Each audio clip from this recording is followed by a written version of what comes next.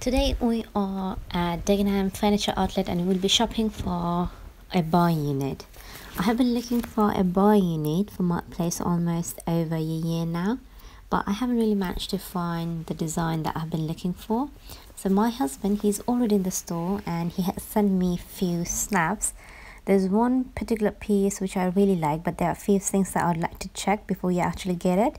So before we get into the store, I'd like to show you all the design that I have in mind and also where I'd like to place it at home. This is the design I have in mind. The shelves are attached to the wall and everything is on display. I have been thinking of placing it behind the dining table or here in between the sofa and the dining table. Sorry about the messy room. I quickly filmed it just before I went to the furniture outlet. So I quickly wanted to show you all the size of the room. So it's an L-shaped room and it's open. The sitting and the dining are together.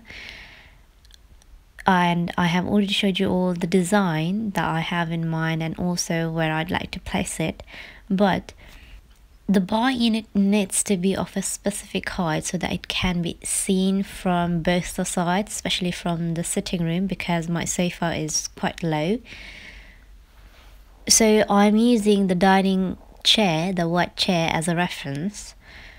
So the dining chair can clearly be seen from this area, and those chairs are 37 inches tall. Now we know that the minimum height needs to be 37, so you can start shopping.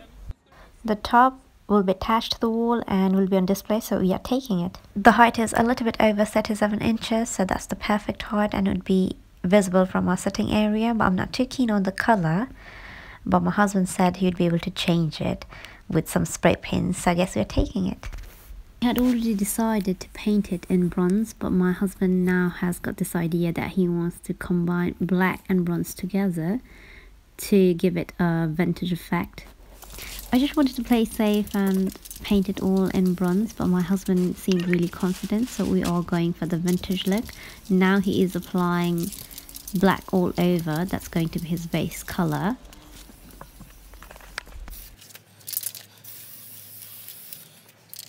Before you move on to your next stage, you have to let it dry first. So now that our base is dry, we are making small little strokes with the brush to create that rusty effect. The strokes are pretty harsh. In order to get a more seamless look, you have to repeat the process several times with bronze. So that means you'd have to go back on the painted areas and add some more color. This is the finished product. I quite like it. What do you think? Now tell me if the position is alright here.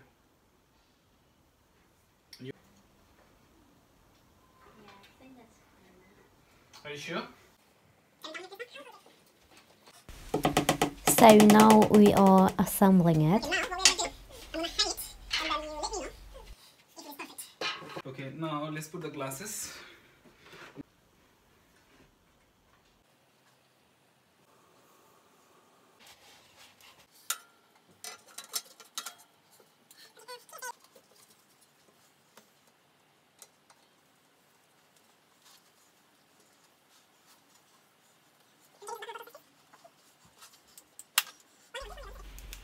So I've got some alcohol-free drinks. I've got grape juice and some fruit cocktails.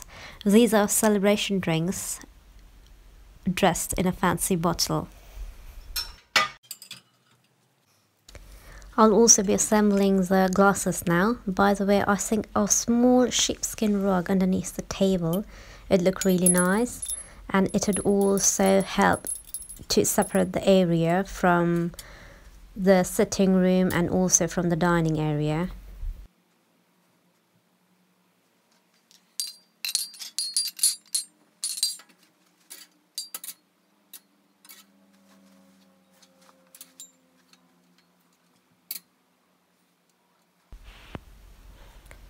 So this creates a conversational area but covers a lot of the display.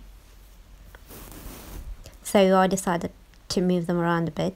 Now the glasses are more visible a bit across. I think that looks the best.